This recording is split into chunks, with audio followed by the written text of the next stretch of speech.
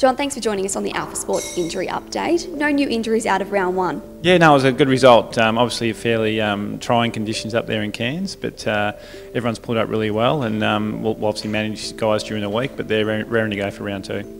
In further good news, Harrison Wigg will begin his return to football this week. Yeah, everyone's really excited for Harrison. Yeah, he obviously had that nasty injury early in the pre-season, and he's been fantastic with his rehab, and it's been great to have him back with the main group over the last few weeks, and he's really excited about playing in the NEAFL this weekend against Brisbane. Now we understand Aaron Hall has also progressed well in his rehab. Yeah, that was always a tricky little one in terms of the injury that he had. So, but it's not a significant one, and he'll be ready for an assessment this week, and he'll be a test to play.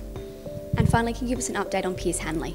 Yeah, Pierce travelled with us up to Cairns. It was great to have Pierce around the group, obviously working through his rehab, which he's attacked really well. He's still another 1 or 2 weeks away, so he'll continue his rehab this week, and he'll look to be a test for next week for round 3. Wonderful, thank you for joining us. Thanks very much.